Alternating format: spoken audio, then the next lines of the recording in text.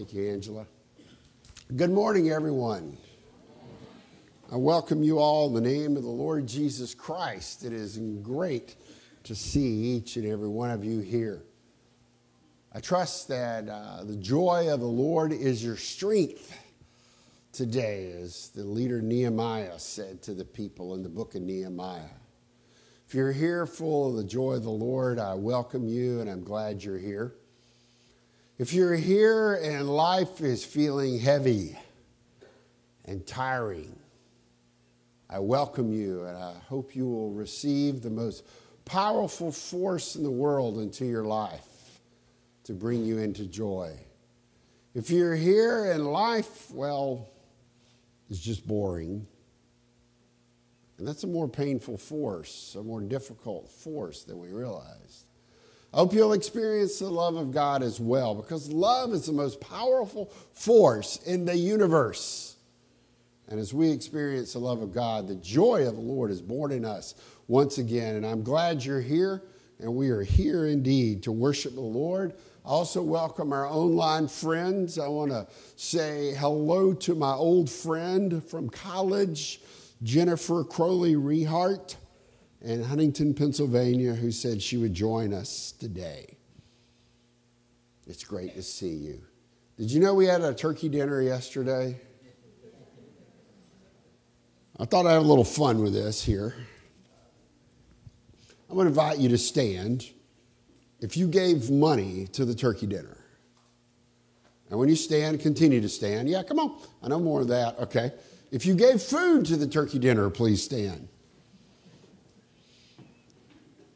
If you cooked a turkey or gave a turkey, please stand. If you cooked or gave sweets, please stand.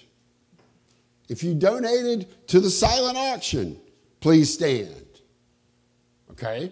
If you worked preparing during the week, please stand. If you sold tickets, please stand. If you sliced, diced, or bagged vegetables food on Thursday, please stand. If you sliced turkeys on Friday, please stand. If you cooked or worked in any way on Saturday, please stand. Come on. That's pretty much everybody here. This was a church-wide effort. Let's give God a Thanksgiving clap. Please be seated. Well, Lynn Langford, our fearless leader, did a lot of clever planning. And one of the things she did was she saw that we bought 400 plates, styrofoam plates. And we used them all. Time 10 is $4,000. Now there's a little money here and there. Dust got to settle. So I can't tell you the net income, but I can tell you the gross income is right now over $4,000. And we're excited about that. And then the silent auction brought in another $1,123 in addition.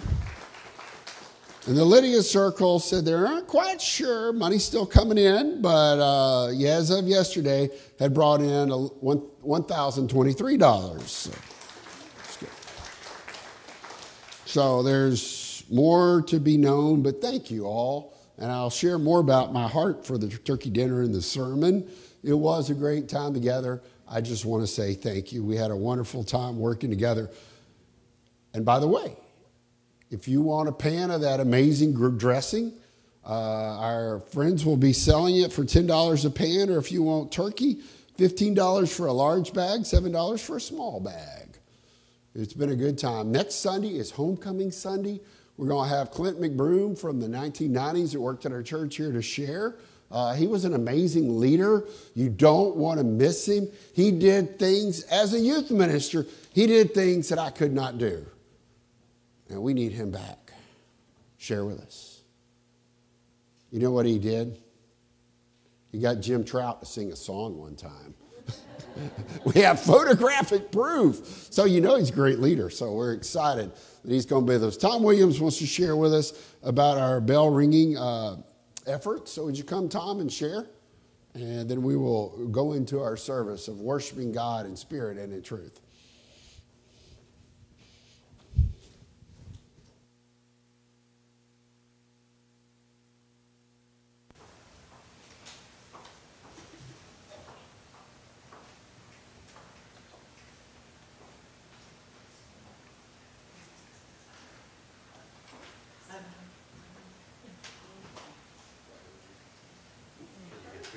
Can't get through there. Come here.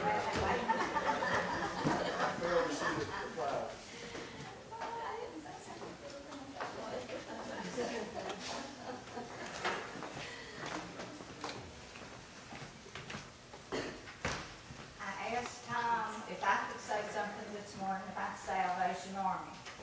My mother worked for years and years for the Salvation Army. And back in those days, they had a huge Salvation Army band and choir, and they met over here at the housing board. They met every week, and on Sunday afternoons, they would go to the nursing home, and they would play and sing for the residents in the nursing home. And I remember their closing song, Randy, Go ahead. was always I'll Fly Away. That's one of my favorite songs, I'll Fly Away. But when they finished, they would each pick out a resident to go and visit with. And my mother, over those years, she witnessed to so many people, and she brought so many people to know the Lord, and it just thrilled her to death. I mean, my mother she would glow for a week after she brought somebody to the Lord. But anyway, she had all kinds of medals and badges that she had earned, and I've still got all of those. But she always rang the bell at Christmas, and she told me what such a good time she had. And I could never help Mother because I was always working. But when I came to this church and found out that they rang the bells, I've been ringing the bell ever since. And it is just so much fun. Y'all would just not know how much fun you have, and it makes you feel so good that you're helping somebody less fortunate than what you are. And you just have all kinds of things that happen. And I remember 2 years ago, this man came up. I could tell he wanted to talk, and you know me, I talk to anybody. And so we started talking, and I told him that I was with the Chickasaw Methodist Church, and we do this every year. But he talked for a long time. We just talked about this and that and the other. But he didn't give me any money. He went on in Walmart. Well, I forgot about him. And about an hour later, he came back out, and he said, ma'am, he said, I enjoyed talking so much with you a while ago. And I said, well, I enjoyed talking with you too. And he said, here, put this money in the pot. And he put the money in my hand, and I looked at it, and I said, did you know this is a $50 bill you gave me? This is not a $5. He said, did you know I was once homeless? And he said, I want you to have this. Put it in the pot. And I said, oh, God bless you. He said, God bless you, and you keep on doing what you're doing. And I said, I will. And then you have funny things, too. Now, last year, me and Mr. Phil, we were ringing the bell, and this lady came up, and she wouldn't put any money in the pot until we had to sing and dance for her. Now, that was I didn't know we could do it either, but we did it so she'd put money in the bucket. But anyway, I just wanted y'all to know how much fun it is. But the funniest thing that gets me is you can't live 87 years without knowing a lot of people. And sooner or later, they're coming to Walmart. And I can see my friends when they're coming up, and I can read their face. And they're saying, oh, no, there's that Barbara Pulliam ringing that bell. I've got to put some money in that pot of that. She's going to think I'm cheap. But it is fun. It's fun. Thank you, Barbara. All of us who have rung the bell over these years, I've been doing it for about 30 years, has a similar story of people who that you make contact with that has a profound effect on your life. And so we are 4 weeks away from Friday and Saturday, December the 1st and 2nd, of ringing the bell from 8 o'clock until 6 o'clock. And the sign-up sheets are on the table by the suite table, and we have several people that have signed up already. If you would, please put your telephone number by your name, and we hope to have at least 2 people or more for each 2-hour slot. And so we have 3 more weeks to get these schedules filled. And just think about this. This is a part of our mission work, an outreach that we have in this church that will reach hundreds of people, probably thousands of people over the years that we will never know. We won't know who they are or where they are, but it has an impact, a positive impact on their lives through the Salvation Army. And as Randy said last week, $1 given to the Salvation Army turns into 5 because of the volunteers that they have. And one thing that strikes me about the Salvation Army is they have the lowest administrative cost of any benevolent organization. All of the employees, all of the majors and sergeants, and all of those that are paid, including the CEO, has a livable wage, and that's it. There are no exorbitant salaries in the Salvation Army. It is a livable wage, and their drug and alcohol abuse prevention and correction, those programs have a 76% success rate. That is phenomenal. And so thank you so very much. Please go back and look at the schedule, and we'll have a great bell ringing time. Claudette is our honoree this year, and last year was our biggest year, $2,700. Let's go for $3,000 this year. That's right. And by the way, I would like to see the song and dance. I would like to see that. Y'all going to start it? Thank y'all so much, and I have a special place in my heart for the Salvation Army. I'm the 11th child in our family, and when I wanted to join the band at Pritchard Junior High School, my daddy said, well, look, go upstairs and look under the bed. I know there's a baritone there, a trombone in the closet, a clarinet somewhere else. And I said, but I want to play the trumpet. And he wouldn't buy me a trumpet. And so I went by over on Pritchard Holmes, and Holmes Avenue is where or Mayor Avenue is where the old Salvation Army was. And they had a great band there. And I would listen, and the guy said, well, what do you want to play? And I said, well, trumpet. He said, well, I got one that the Army, the U.S. Army, just gave to the Salvation Army. And that became my horn. But every Wednesday from 4 to 5, I had to stop by there and take lessons for about 2 years. And there was the most fabulous trumpet teacher there.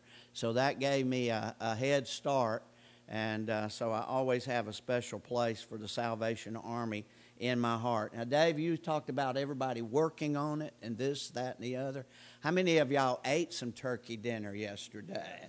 All right. Now, I took a bunch and I delivered them around my neighborhood to some shut-ins in my neighborhood, and they were so shocked and surprised, and they were just very joyful that we were able to serve. This morning, we're not going to do 2 hymns, but we're going to do 2 praise and worship songs, and we're going to let you stand and join with us as we sing them. We've sang them here, and you probably know them. Shout to the Lord, and Holy Spirit rain down. Let's stand.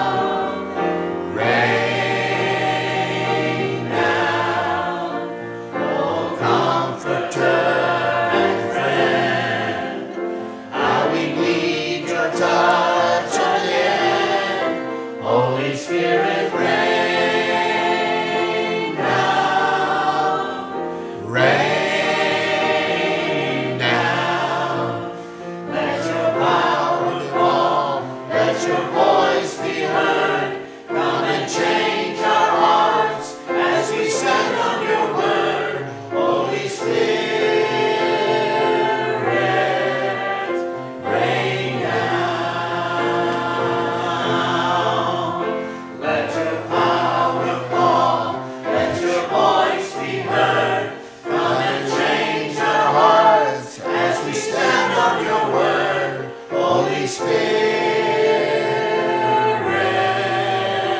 rain down.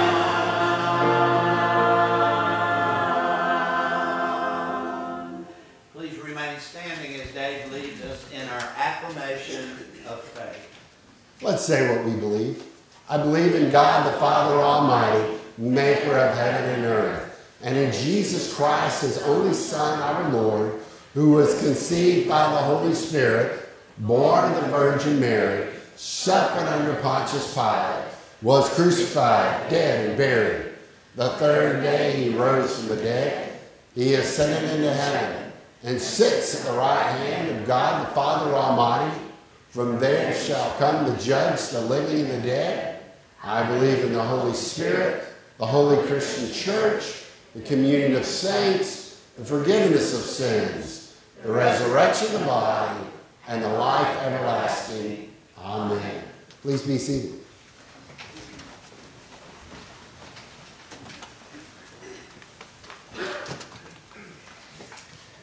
So we've got a prayer this morning. We want to remember to pray for Jennifer Barnes. She's a little bit under the weather. She's not with us today. Also, speaking of things going around, Sean and Michelle Phillips are also under the weather. We had to move some people around. I want to thank the people that stepped up to the plate where we had some things taken with changes of people this morning. Also, let's continue to pray for our shut-ins. I was talking to Lenita Treherne. You know, in just a short while, Bob's going to be 100. Not cool. This is cool. I had a nice talk. And also, you know, we need to pray for people. Some of us are in this predicament. Some of us know people in this predicament of caring for people at home. A lot of that goes on in our world. Sandra Patterson invited me into her world a little bit this week to deliver turkey dinners to the family. She takes care of a severely disabled young lady, and got me thinking about living with that every day of your life. And we appreciate, Sandra, your ministry you have there. And also we need to pray for the war in Israel and the Gaza Strip, and also just wars all over the world. They're just very painful, tough situations that we can come to a very peaceful and just resolution in these tough situations. Let's go to the Lord in prayer. Gracious Father, we thank you for the love that you have for us, the love that was before us. Your love was for us and came before us before we were ever even born. And your love will continue on through all the days of our life. And help us to transcend our own selfishness and self-absorption and really say yes to a God who loves just so generously. And Lord, let your love do the work in us that we need it to do, so that we will live in the power of your joy, and we will be generous people. And we will use our generosity to do kingdom work in the world all around us. We lift up our good friend Jennifer Barnes, who's home this morning, and we pray for a quick recovery from her sickness. Also, we pray for Sean and Michelle Phillips, who have also suffering under some recent sickness. And Lord, I ask that you raise them up to full strength quickly. We thank you for giants in our faith like Bob Treherne, wonderful men of love who are still with us, knocking on the door of 100 years old. We just pray that you bless him this day in a very special way. As was with Sandra Patterson yesterday, I just pray that we lift up those here from our congregation and those that we know who are caring for people in the homes constantly, every day. It's an everyday occurrence of taking care of these persons that we love so much. And Lord, we pray for the war in Israel and the Gaza Strip. We pray that it will not spread to other parts of the Middle East, and we pray that this war will come to a quick resolution soon, so that there will be peace in Jerusalem and peace in all of Israel, and as well as all of the Middle Eastern part of our world. Those are people just like us, and we enjoy living in peaceful communities, and we pray that the leaders there will forgive, see the way forward, have vision for change, and be able to stop those who have evil intent in their heart and bring about peace in that land, in that part of the world. We pray for the people of Ukraine, Russia, still in this grinding war here. And Lord, we pray that these conflicts will come to an end. People will find just and peaceful ways to live together. That they will let go of their arrogance and their hurts from the past and be able to build a positive present and on into the future. Lord, we lift up the city of Chickasaw that it may prosper and do well in the present and on into the future. That we've changed a lot in the last 40 or 50 years, but it doesn't mean we're through. Lord, help us to move forward and be a prosperous, friendly, good city. Lord, unite us together as a church as we are your people here in prayer, as we pray the prayer you've given us. Our Father who art in heaven, hallowed be thy name. Thy kingdom come, thy will be done on earth as it is in heaven. Give us this day our daily bread, and forgive us our trespasses, as we forgive those that trespass against us. And lead us not into temptation, but deliver us from evil. For thine is the kingdom, the power, and the glory forever. Amen. This time we're going to worship God, giving tithes and offerings to our Lord. Also remind you, speaking of prayer, if you haven't picked up your new upper room, it's a new month, and they're there by the Coke machine in the fellowship hall.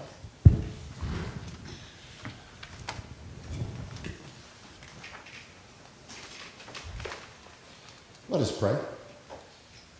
Lord, we give you these gifts, and we ask that you will take them and multiply them for kingdom's work. Help us to grow in that attitude of generosity that you have, Lord, that we will be a generous people.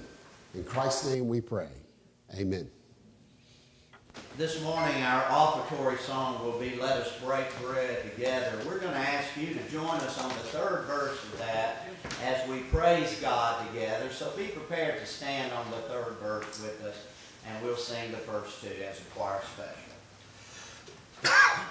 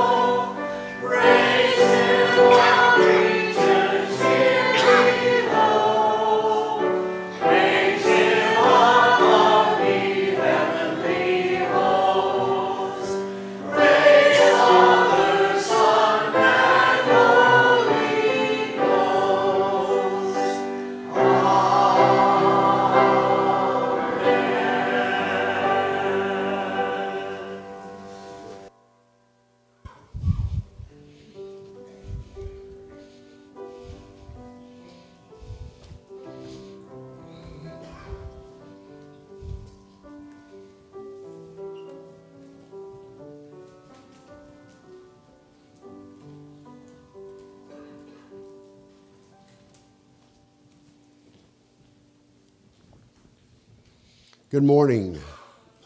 I was working on a trick where I was going to change one thing into another, but didn't get it perfect.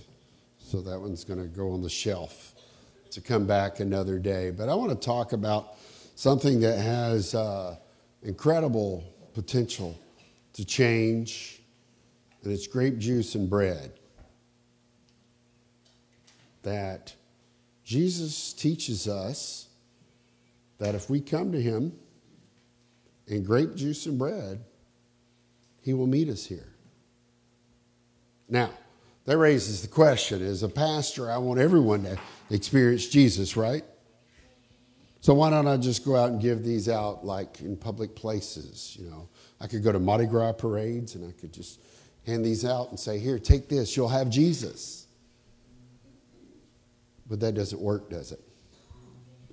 Because you got to have faith that Jesus will meet you here.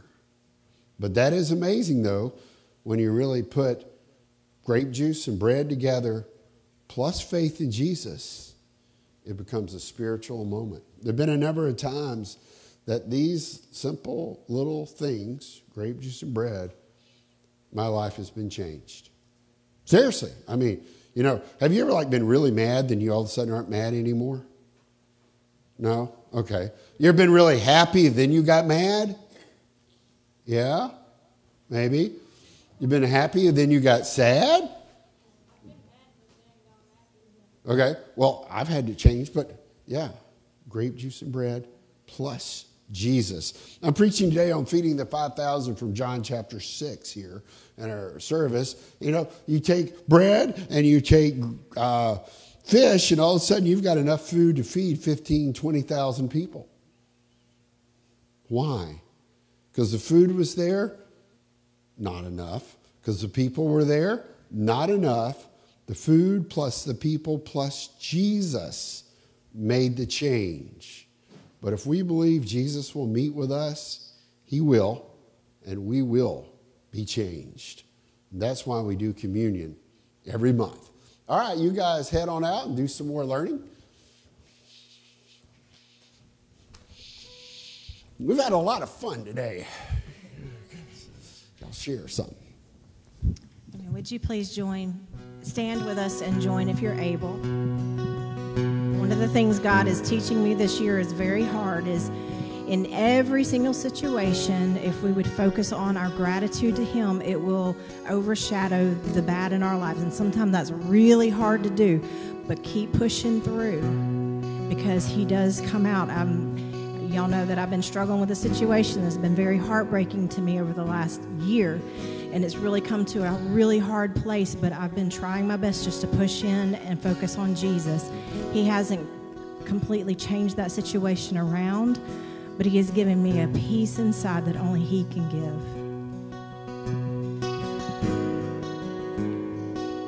Y'all sing this out to him with all your heart.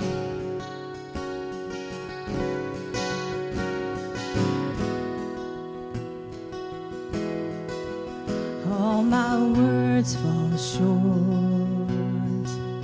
I got nothing new.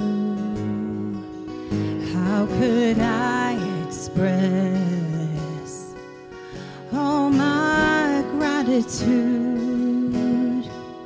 I could sing these songs as I often do, but every song must end, and you never do. So I throw up my hands and praise you again and again, 'cause all that I have is a hallelujah, hallelujah. And I know it's not much, but I'm nothing else fit for a king except for a heart singing hallelujah, hallelujah.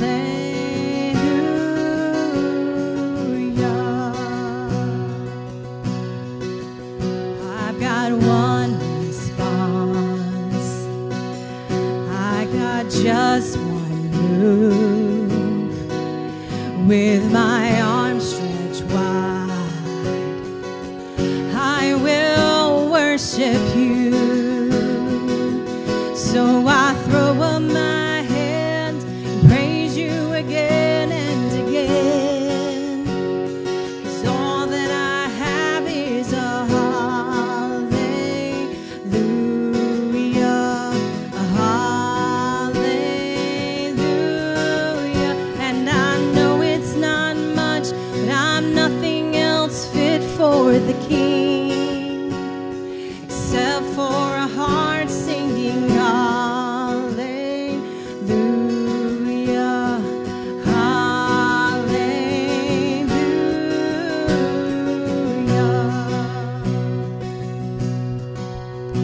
So come on, my soul, don't you get me, lift up your song, 'cause you got a lion inside of those lungs.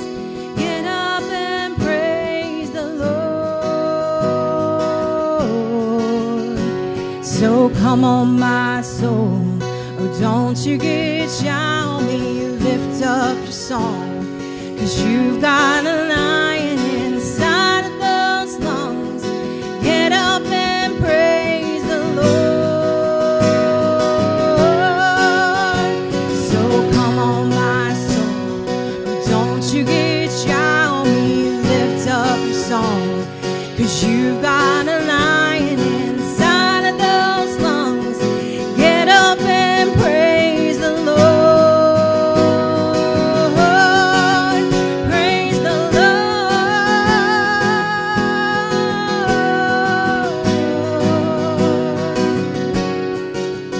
Praise the Lord.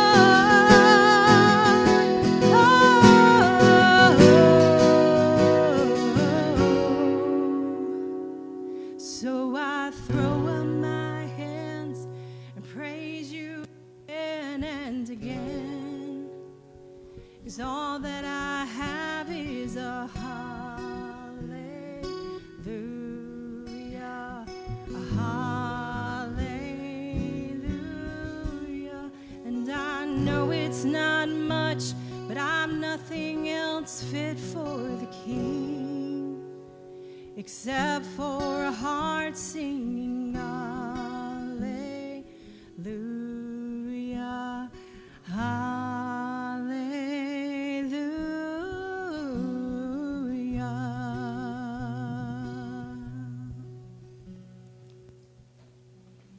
Amen.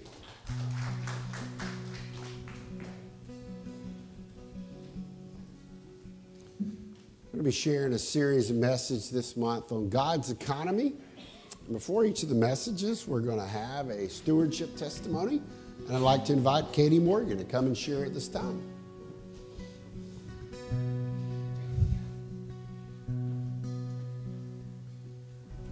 Good morning, church family. Before I say what I have wrote down, Mr. Tom Williams, Roll Tide. Okay?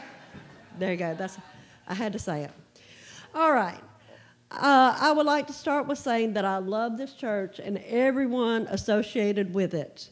And the reason I'm up here today is to talk to you about tithing. People might say that you tithe because Jesus said you should, but as you know, that's only one of the many reasons. Tithing is an obligation in our Christian faith and shows God how much we love Him. Sometimes you might not feel like that you don't have the funds to tithe. I personally know that feeling. One day when I was attending a different church, the offering plate came around and all I had was $10. In faith and trusting God, I put my last $10 in the offering plate. The next week, someone came up to me and said, "The Lord told me to give this to you," and it was a $100 bill. Now, I'm not saying you do that, but that's what happened to me. So over the last few years, I was a sporadic giver. Now I try to be a regular tither. Things changed last February when the youth group decided to donate the money they raised from the love banquet for my eye surgery. And let me stop and say thank you to for doing that for me. Words cannot adequately express my gratitude that I feel for what they did. And also I would like to thank all the people who gave money for my eye surgery. Your generosity amazed me and also shocked me. Since my eye surgery, I've been very careful to give to the Lord and tithe every week. On Saturday, I make it a point to go to the ATM to make sure I have the money to give God on Sunday. because sometimes on Sunday mornings things tend to get crazy, but I'm sure that doesn't happen at your house. Now that I have seen personally in my own life what can happen when people give faithfully and generously, I want to be part of that so God's blessing can flow to others. Thank you.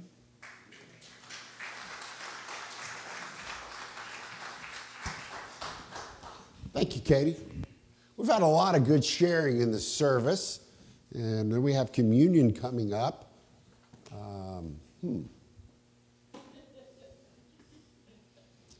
I'm going to share some things with you from God. We'll probably get through the sermon about 11:30. If that's a problem, you can go ahead and slip out at that time. Then we'll take communion. I think I can squeeze 30 minutes into 15 here as we look into this.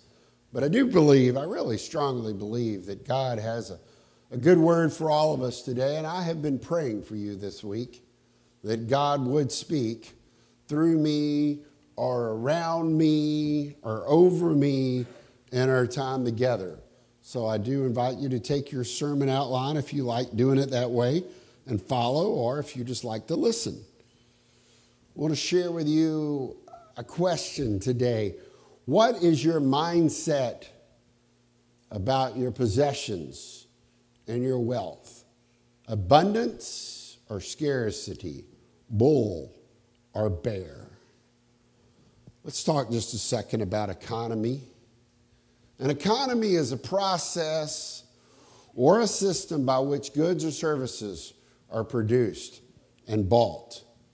And that term, economy, shows up in the New Testament as oikonomia, and it can be translated as economy, management, stewardship, or plan. It's used 9 different times in the New Testament. Most notably, the parable of the shrewd manager is that word manager, flipped to a verb. Or Paul says, I was careful with the stewardship of God's grace, or the management of God's grace. It's that word.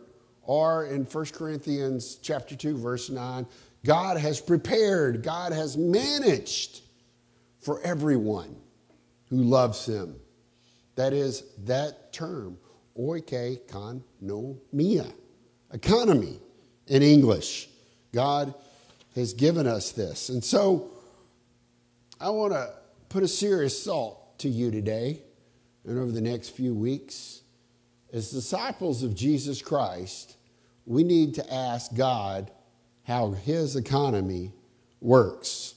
We don't normally think in terms of God having an economy, but God teaches us very clearly in the Bible. He does have an economy. It works differently than the economies of the world. But as citizens of God's kingdom, we are to function within God's economy.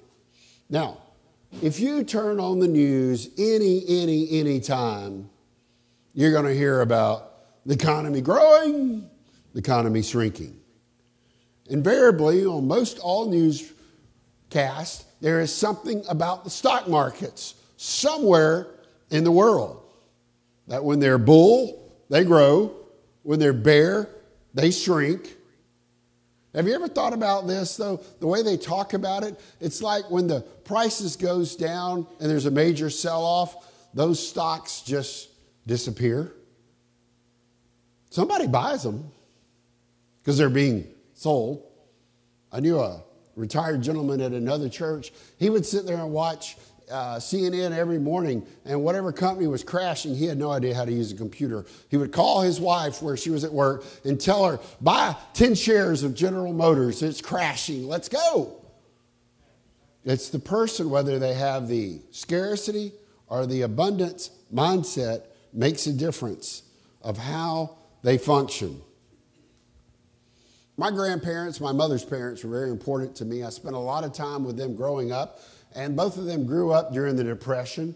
My grandmother was extremely poor growing up. It took me many years to realize that she was an extremely poor person in her growing up years. There were, along the way, little things began to make sense. Like one thing, she quit school.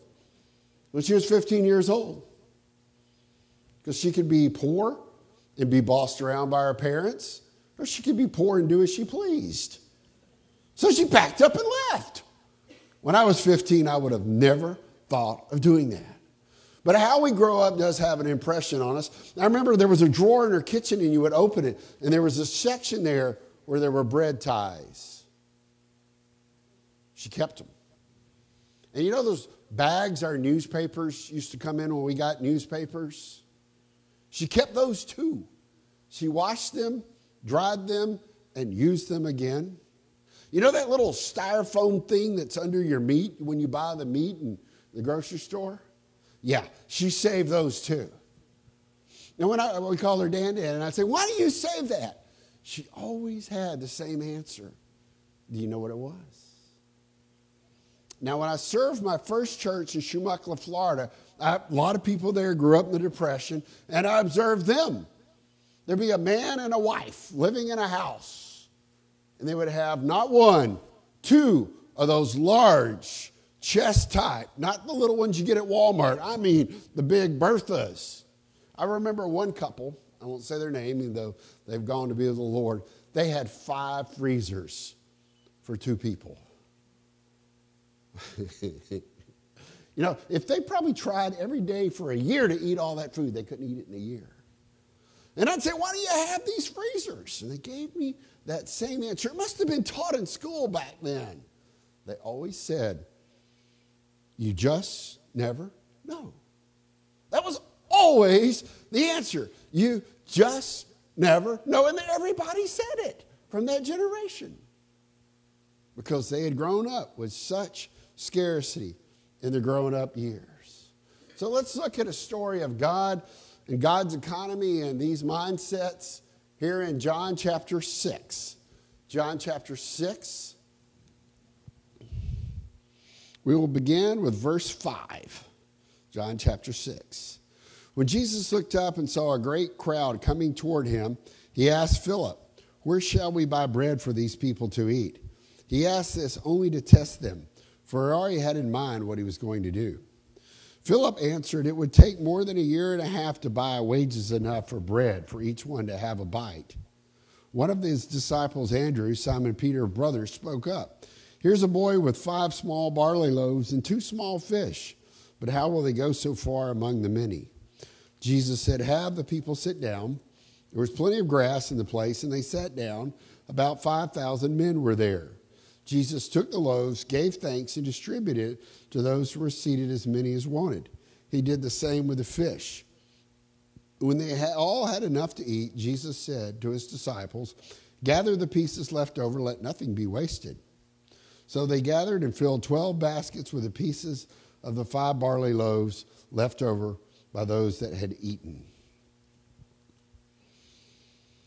So Jesus, this is a unique, if you want to go a little bit further in your Bible study, here's a unique thing.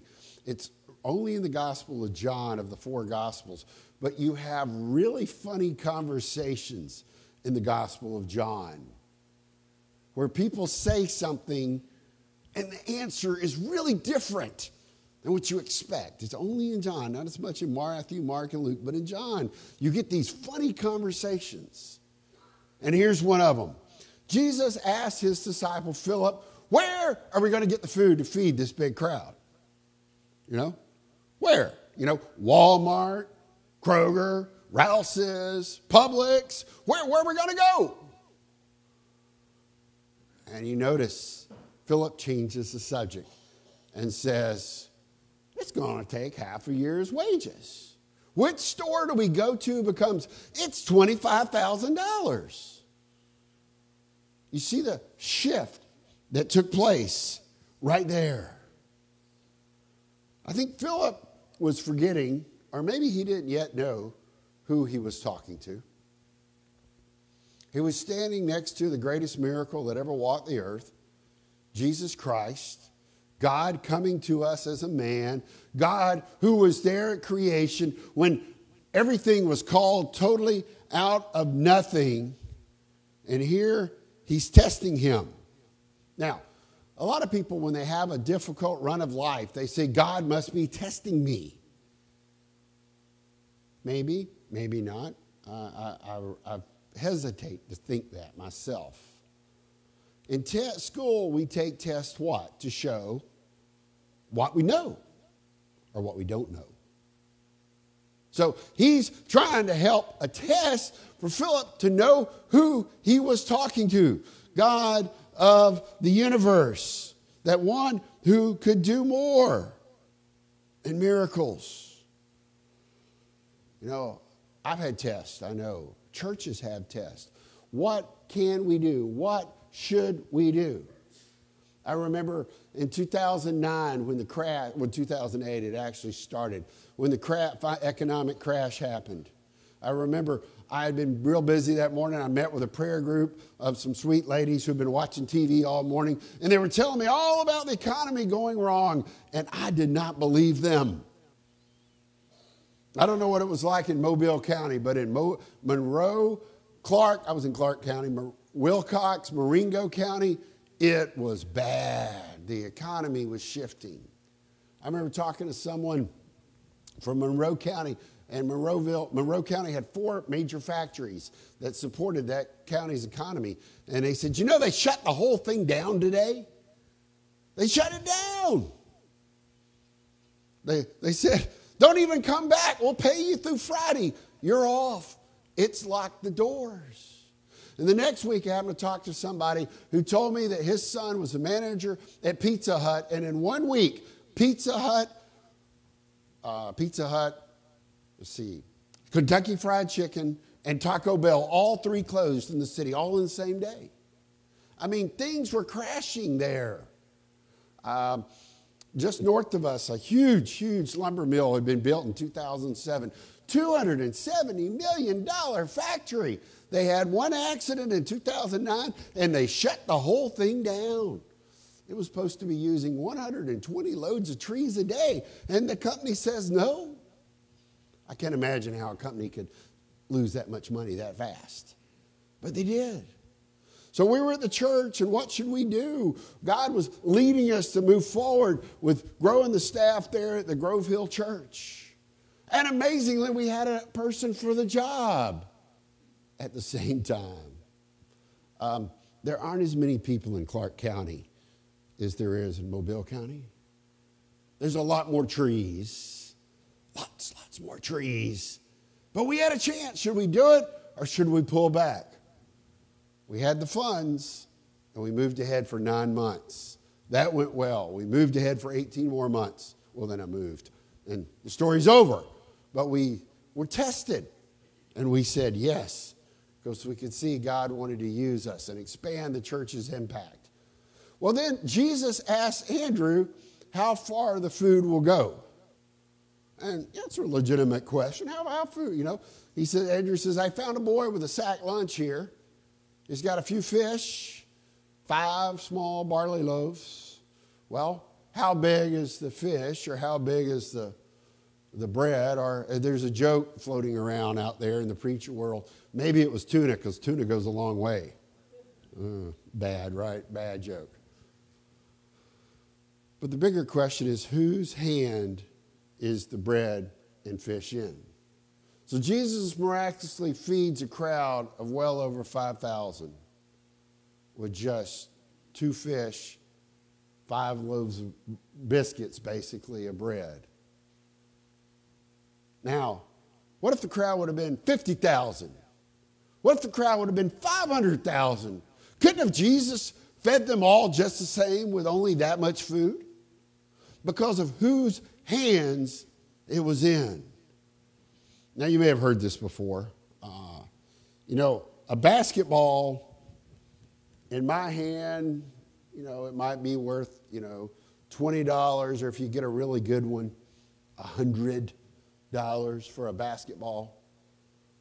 But if you put that same basketball in the hands of Steph Curry or LeBron James, it's worth millions because of whose hands it's in. Our giving that we give to God is an act of faith that we need to put our gifts in the hands of Jesus. So Jesus receives the gifts. He thanks his Father for it, and the whole situation is changed. You know, every one of us has gifts God wants us to give. Every single one of us here. Now, we have to beware, dear friends, of the danger of comparisons. Just because you don't have gifts that someone else has to give doesn't mean you have none. You just have different gifts to give than other people. God has given us all gifts that we can give. And that's, you know, it's one of the things, reasons I'm big on calling people and us that we should be giving our financial gifts to God. As far as I can tell, everybody here uses money. I mean, look around the room. Is anybody, oh, no, Dave's strange. He doesn't even use money anymore. No, we all use money. And God wants us to be generous in giving. Now, I don't want to be critical of these people. I've never lived under a military occupation by a foreign power. These people were taxed to death. They were mistreated. I think of going up and down the street and you run into the soldiers of the other army. And if they wanted to take your money, they could. If they wanted you to carry their armor, they could. They had random, brutal power over these people. And I know they were beaten down. But Jesus saw them that they could really, really give gifts. Because Jesus knew this. What Paul said in Ephesians 3:20. Now to him who is able to do immeasurably more than all we ask or imagine, according to the power that is at work within us. God has miracles he wants to pour into our lives. And there's so many great miracles in this story, one of which is the miracle of the little boy. Why was he the only one in the crowd that had food? Other places in the Gospels, it talks about the disciples carrying food with them. Were they holding back? It says here in John 6, there were 6,000 men there. Well, men don't know to bring food. Skip that. But there were women there. And I would have thought the women might have, known to pack a lunch for their family. There's just this thing, when we're willing to give ourselves to God, he will provide when we ask him what is it he wants us to do. A friend of mine is a pastor at Andalusia Global Methodist Church. I want to get him to come preach here sometime. Ken Jackson, great preacher. And we were talking one day, and he was talking. We both went to Asbury Seminary. He was talking about being in seminary, and we took the same professor, Dr. Charles Killian, a real great professor. And he said his first sermon he turned in for Dr. Killian's class. It was phenomenal. It was great. And the next one, he got invited to see the teacher after class. And Dr. Killian was a gracious man, but when he felt you were cutting short on your potential, he got quite aggressive and said, Ken, he had this kind of New England kind of dramatic voice, Ken, what is this garbage you've given me? A few weeks ago, you gave me brilliance. This is garbage. And Ken said, well, Dr. Killian, I was up all night working my job as a janitor, and that's all the energy I had. Well, he didn't say anything. So that day, Ken said he got a letter in the mail from somebody he'd known in the church years ago. He was actually the youth minister at Del Rey Methodist Church when Ken was a youth there as a teenager. We're talking 20, 30 years of life under the bridge. And he says, call me up, I want to talk to you. And he says, I hear you're working. Now, he doesn't know about the conversation with the professor. So how are you going to take care of your family? And he tells him, he says, so you're staying up all night, some nights a week working as a janitor. Yes, I am. I bet you're tired. Yes, I am. How much you make in a month? He said a number. And that retired pastor said, I'll pay that much per month for you to go to seminary because we got enough janitors in the world. We need good pastors, and you need to rest. God provided. He didn't see it coming. God just provided. And then finally, I love this detail of the story. Jesus gives more than they needed. This isn't rationed out food. This is take all you want. There's 12 basketfuls left over at the end.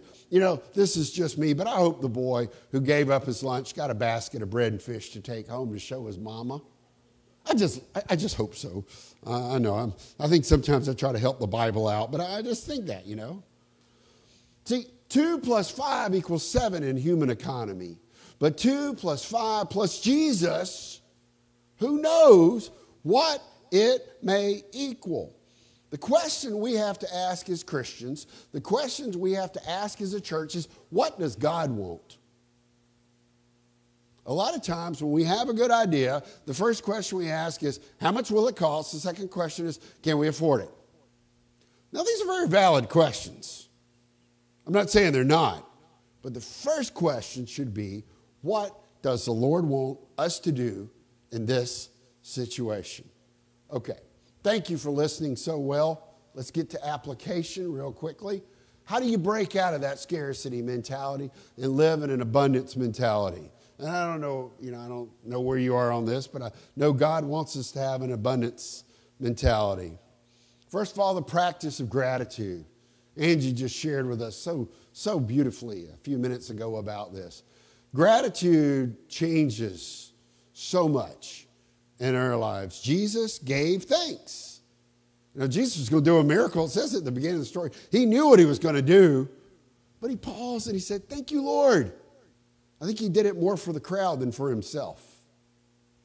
And then secondly, generosity. This breaks the scarcity mindset. When we invest in the kingdom of God, because God has invested in us, we see who owns the cattle on 1,000 hills, who owns everything we have. We are God's managers, oikonomia. I can't get that word right today to save my life. But we're the managers of a beautiful body that God is, beautiful, healthy body that God has given us. God has given each of us a gracious life. God has given us an incredible constellation of relationships we live in. And God says, I want you to take care of them, and I want it to be a blessing to others. I don't know if you've ever heard me say this, but I want to say it clearly. This is me and my not humble opinions. This is one of the saddest stories in the life of Jesus. I mean, it's up there with Judas Iscariot. Jesus does a phenomenal miracle, and so the next day the crowd ambushes him and says, hey, we want to eat again.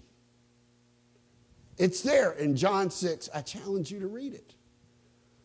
And Jesus says, do not work for food that spoils, but for food that endures to eternal life.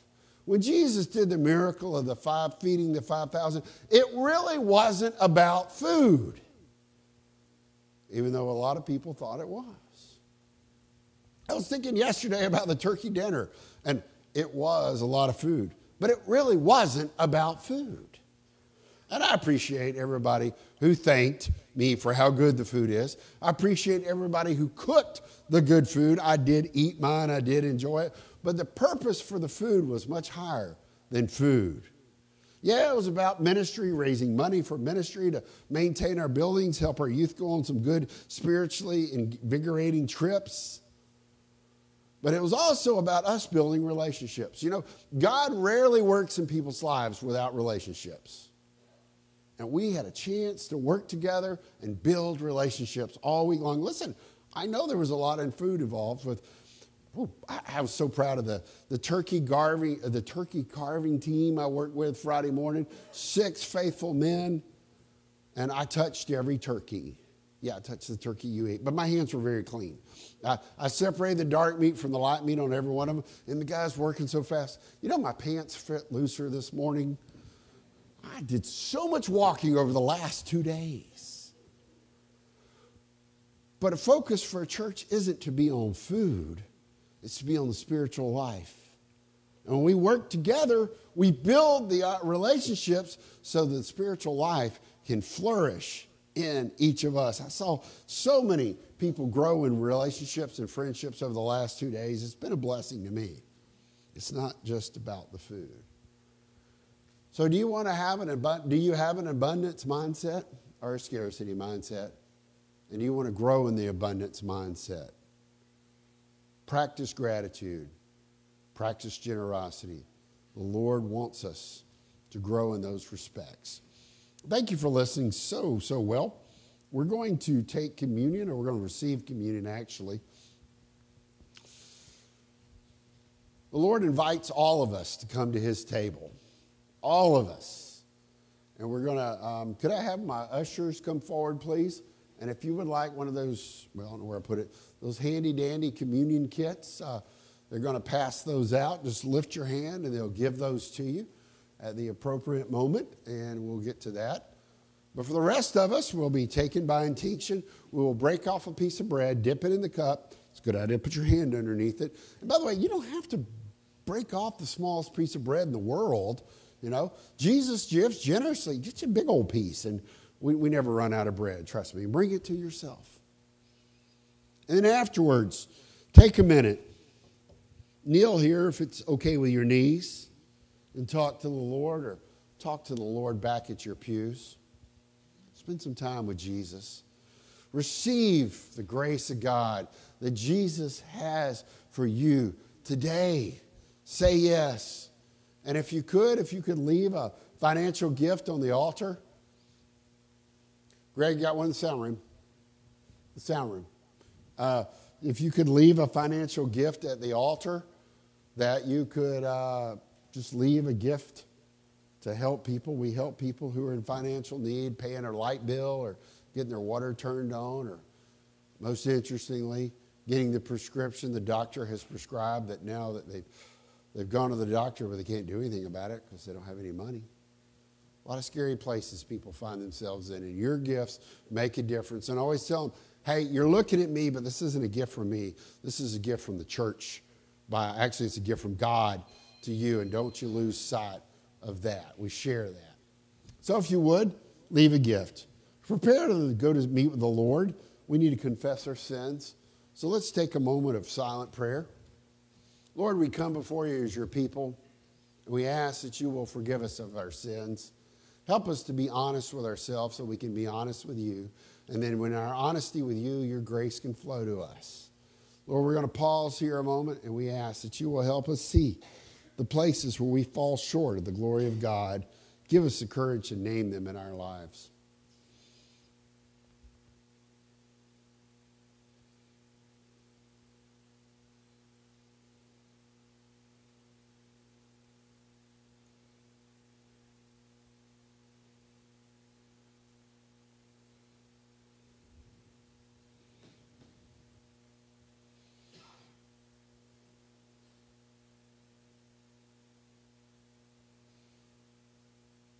God teaches us that if we confess our sins to Jesus, he is faithful and just and will forgive us our sins and cleanse us from all unrighteousness. Amen. I want to invite those who are going to assist in serving community or assist us with music if they would come forward. And invite everybody, if you would, sanitize your hands so we will be a step closer to being careful about passing anything infectious around. By the way, these pumps work really well. Pump them gently, or you'll have more alcohol than you'll ever know you needed.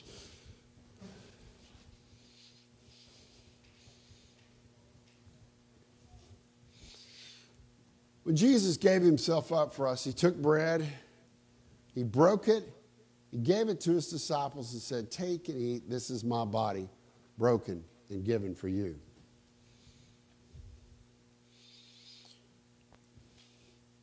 When the supper was over, he took the cup. He gave thanks to the Father for it. He gave it to his disciples and invited them to receive the grace that God had for them. This was blood of a new covenant for the forgiveness of all sins.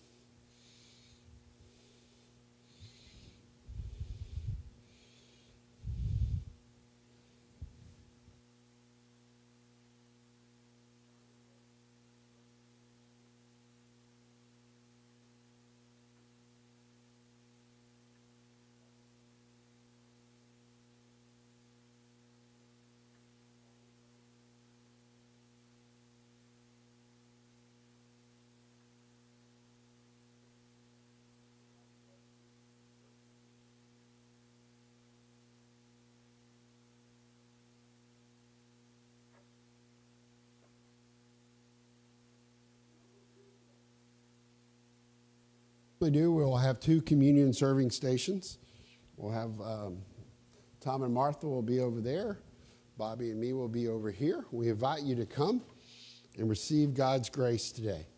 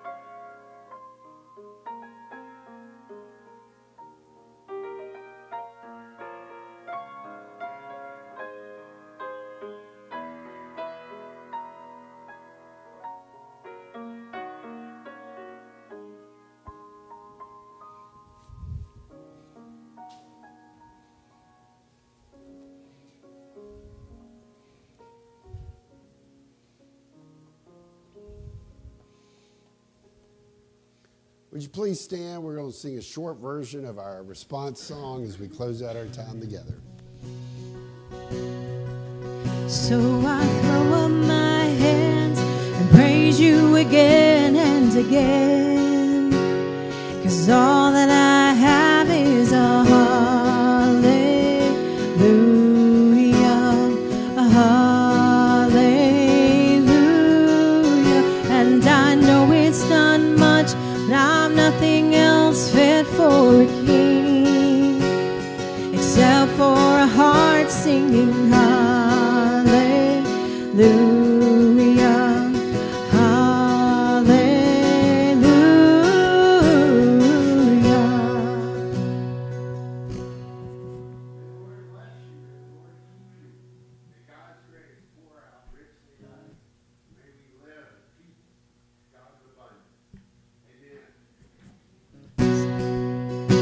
So come on, my soul, oh, don't you get shy.